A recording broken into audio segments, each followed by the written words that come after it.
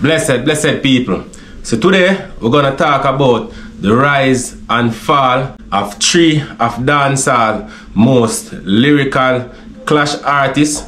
They all have their own journey, but they were similar in style and they suffered similar fate. Though not the same fate, but they suffered similar fate. So people, let's go. These artists that we're gonna talk about, people, are no stranger to you all. Most of us already know them. A lot of us know their story, but this is for the few that don't know. These artists are Ninja Man, Merciless, and Gully Bop, people. So we're gonna start with Ninja Man, people.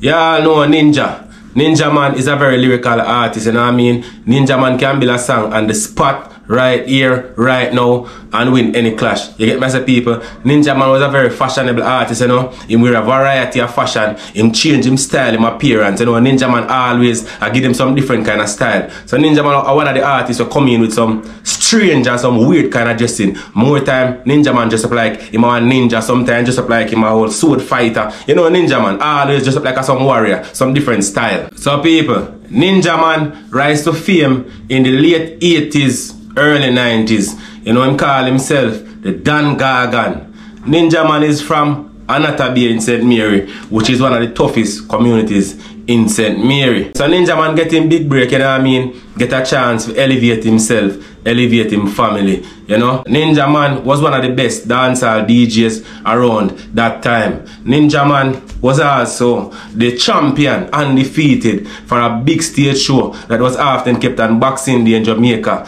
This is called Sting. You know, Ninja Man was the undefeated champion for many years at Sting. You know what I mean, people? But like many superstars, you know, Ninja Man had his challenges, you know what I mean? He had his fault. So Ninja Man had his issues with substance abuse, you know what I mean? He was taking drugs. Ninja Man came out openly and said that he was hook and crack cocaine. You know what I mean? He said that out of his own mouth and that he had made better of himself over time. You know, and Ninja Man always had problems with the law. He was always being the subject of some form of criminal investigation. He was oftentimes in custody. So Ninja Man was always a subject of police investigation. Because of all this situation, you know, Ninja Man career eventually started going downhill. So Ninja Man decided to become a Christian, you know, to try and take himself out of trouble and to prove that he is a better man. So Ninja Man got baptized on February 16, 1997, people. You understand? And he became a Christian. Were you really a Christian? I wasn't a Christian. I was a man of God. Yeah. The last time I give my life to God, wholly and solely, and I did you really? And when you not done criticize me, I couldn't take it no more. I have to come out and say, God, if I so much Christian to be, I can't take him, I walk away. But me, I'll tell you something now. Were you really a Christian or were you just broke? What? I needed some money. You can't make me broke. You think a DJ make money like me? How much do you make for a regular stage show? I tax you and come down for me. I don't make nothing. People start to call him Brother Desmond now. As you know, his name is Desmond Valentine. Ninja Man, you know? Brother Desmond now. After being in church and going on, Ninja Man was actually charged again for sexually assaulting a woman at Knife Point in Falmouth, Trelawney. You understand me, I say, people? And this is when him in church. That incident took place in August of the same year, and I mean August 1997, same way. Ninja Man get himself in a problem, people, again. So Ninja Man was coming from trouble, you know what I mean? He was always being investigated for some crime or something. Him saying change him life, and now boom, sexual assault charge, which is even, you know what I mean? It didn't even look good if you know say an entertainer. Even though most of them cases, the artists them eventually end up bust off them cases, you know what I mean, and walk free. But Ninja Man's troubles with the law did not end there, people, because Ninja Man in 1999 April was charged again for murder. You understand, people? He eventually won that case, but them charged him for murder one taxi man. He eventually win that case and walk free off it, people. But Ninja Man still never have no chilling him, you know what I mean? Ninja Man still find himself on the wrong side of the law many other times. Again, in 2002, and Sting, which was Ninja Man playground, Ninja Man handed a firearm to to then Senior Superintendent Renito Adams, just to prove that he is finished with a life of crime. And you know, he had most people convinced, and I mean, he was advocating against crime, and we love that. We love that energy there. The Ninja did a push off, and I mean, him finally done with that. Now him hand over him gun, and we say, yes, Ninja Man done with the life of crime now, and Ninja Man ready to start to preach righteousness. Police, come here.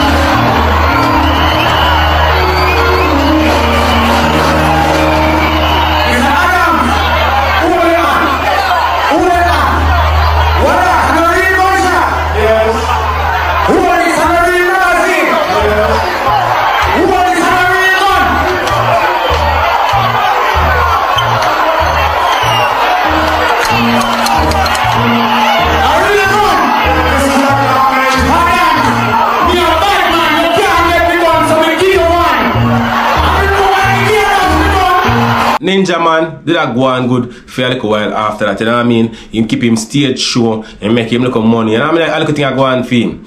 But in a 2009, it's like the devil can't left Ninja Man alone.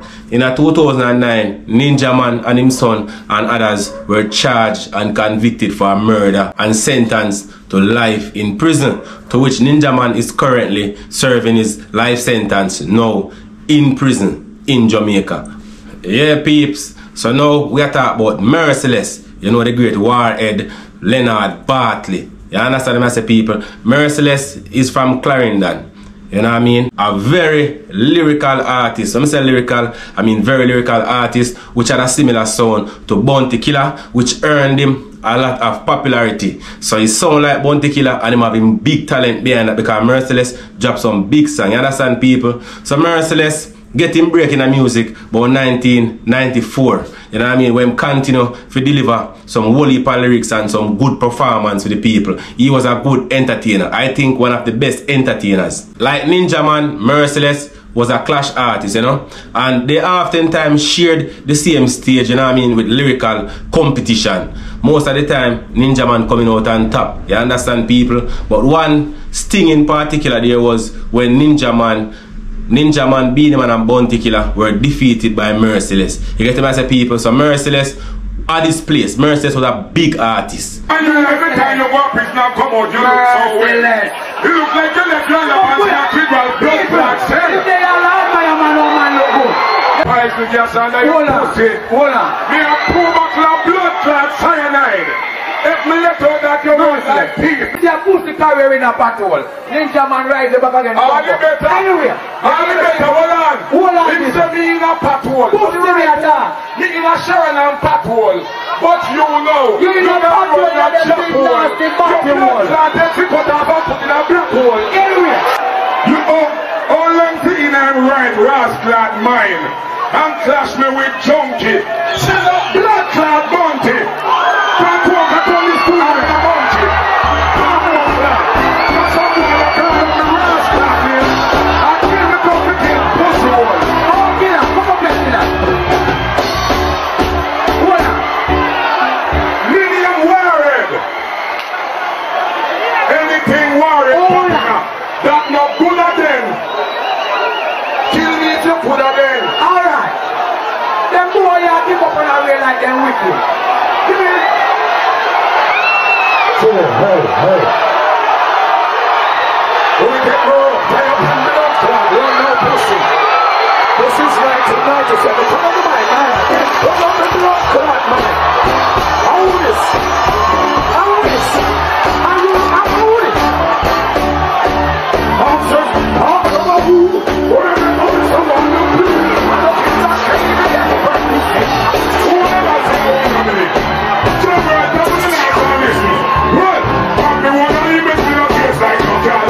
That's what you want to be yourself. Don't go like the boy. So not me. No. This boy have no image. This is no contestant. This is no contest, but disrespect send someone better than merciless. If you don't want me done them, don't embarrass me on them. And this is two of them, I try this, me one back to the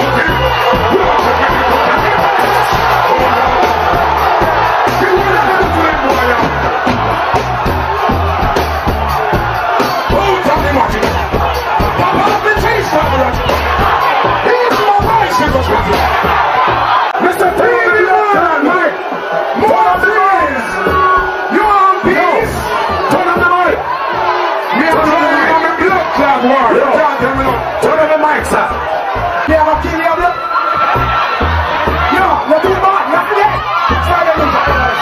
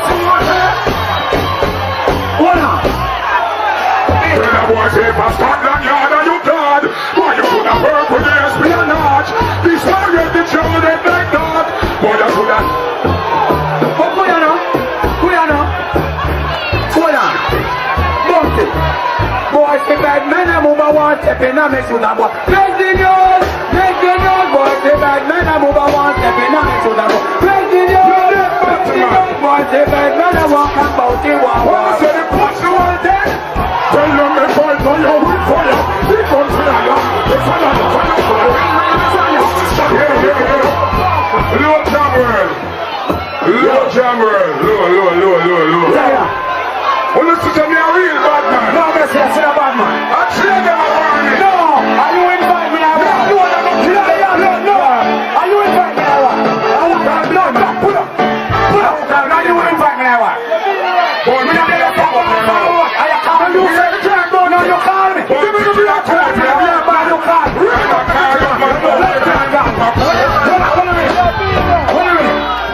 No, you call me. No.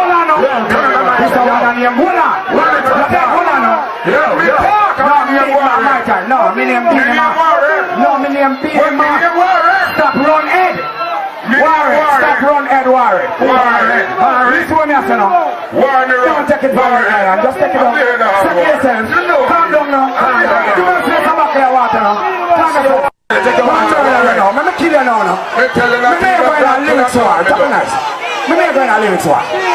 Merciless also had his bit of challenges, alright? Just like Ninja Man, but Merciless in a different way. Merciless did not have much run in with the law, but like Ninja Man, he was once charged for rape, you know what I mean? The case never gone away, he was acquitted, he won that case. You get them as people say, no, say, I lie, them did actually tell upon the DJ, because if him did guilty of the offense, he would have gone to prison, and he never got prison, so that to tell you, say, he never did guilty of the offense. You know, when a man rise up to fame, woman will frame them, and I mean, to get money and all kind of other things like that. Merciless was also married people, and his wife died, you know what I mean, in a suspected case of suicide, where it is alleged that she might have swallowed some pill, because empty pill bottles were found close to her body. So it's a suspected, you know what I mean, suicide, you know, overdose. So you know, so that kind of mash up Merciless head to it. You understand, people? After a while, Merciless was not in Jamaica much, you know, he was mostly overseas, where Merciless was eventually caught with a firearm by the police in Florida, you know what I mean, in a vehicle. Merciless was sentenced to 14 months in prison. After Merciless served his time, he was deported back to Jamaica, you know what I mean, people? It was a very sad situation for Merciless because this sent him further down the hill. This was in the early part of 2000, you understand, people? Even though Merciless was one of the most lyrical dancehall DJs, most of the players in the entertainment fraternity turned their back on Merciless, people. You know what I mean? So them left him outside. They never really give him the props there where I'm supposed to get based on which part him supposed to there. And this is mainly because of the fact that Merciless did get a big hype when him did war, Bounty Killer, Beanie Man and Ninja Man, and him destroy all of them as thing on the same stage. Him are the only artists who come out and do that, and him have a title over them. So because of that, none of them really kind of blackballing and give him a fight. On July 19, 2022, Merciless was found in a guest house unresponsive. You know what I mean? Checks were made and it is found that Merciless had died in that guest house. So Merciless died on July 19, 2022, people. Many persons were alleging that Merciless had died from an overdose of taking Viagra tablets, people. You know what I mean? They were saying that he had heart failure because of that. But that is just allegation. That is not facts, people. You understand? And there is no evidence to support that Merciless was using any form of drugs at the time of his death.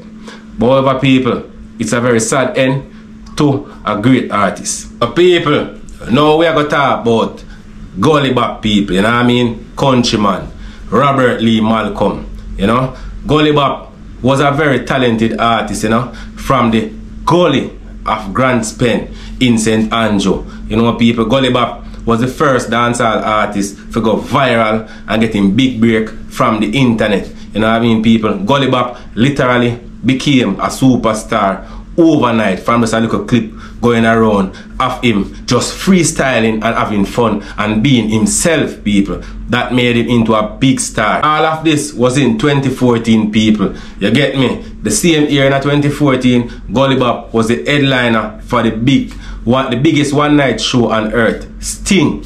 You get me, as the people? And Gully Bop takes Sting. Gully Bop went on many shows all over the world. Him go to England, him go to other parts in Europe like France, Germany. Gully Bop also went many places in the Caribbean, you know. Gully Bop went to several states in the United States. So, you know, Gully Bop was around and Gully Bop made some money during that time, people. So Gully Bop even shared stage with Ninja Man and Merciless, where he went into lyrical battles with them, with Gully Bop coming out on top. So Gully Bop is like, Gully Bop came in and him take away a lot of them fame, you know what I mean? Gully Bop come in and him lick away Ninja Man, you know what I mean? Him lick away Merciless, and Gully Bop are the man for the moment. Gully Bop are run the thing, Gully Bop are go on good. You understand me, I say, people? That is how talented Gully Bop is. And all of this was in very quick time. There were some persons who even said that Gully Bop is possibly better than Vybz Kartel with lyrics. Because you know, Gully Bop was good at making songs on the spot for the particular situation, just like Ninja Man. But similar to Ninja Man and Merciless,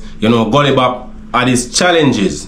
Gully Bop was hooked on drugs like Ninja Man. You know, Merciless did not knowingly have a drugs problem. He was mostly alcohol, but Gully Bop had cocaine issues and Gully Bop had alcohol issues, people. So Gully Bop had his addictions. You understand me, I say, people? Gully Bop, coming from the gully, you know, he had women around him that were only there for the money and the little fame, the little clout that was there with him. Because most of the women that talked to Gully Bop, that was in a relationship with him, were people who wanted to become an artist and wanted a break for themselves in the music. So everybody had ulterior motive. You know, after a time, people, Gully Bop get abusive and him start to abuse him girlfriend, you know what I mean? Him start to disrespect them. You know what I mean, people? Him start to treat them bad. So peeps, Gully Bop was very disrespectful to everyone, including family members, close friends.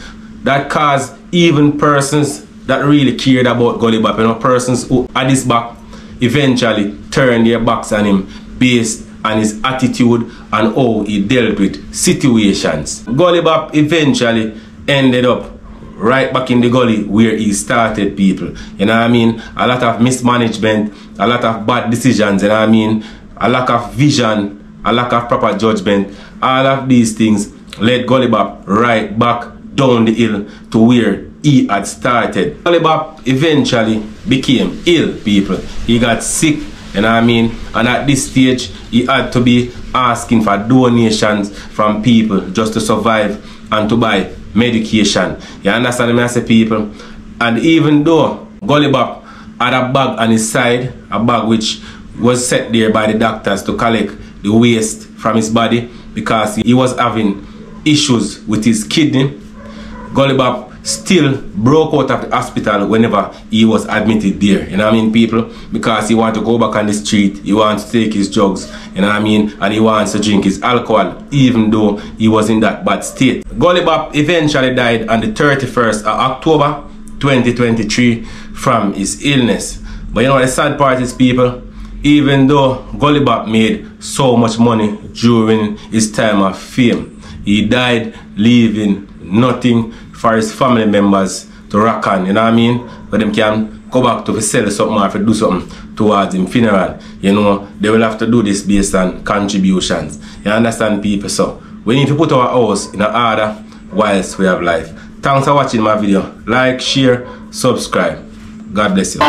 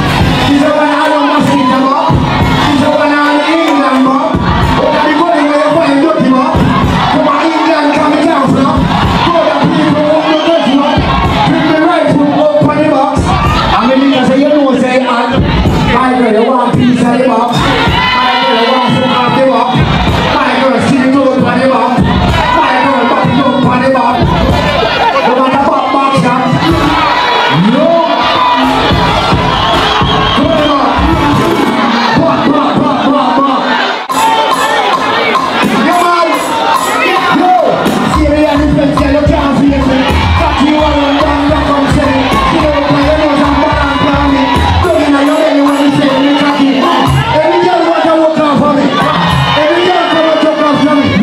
So I say, boom, pick up,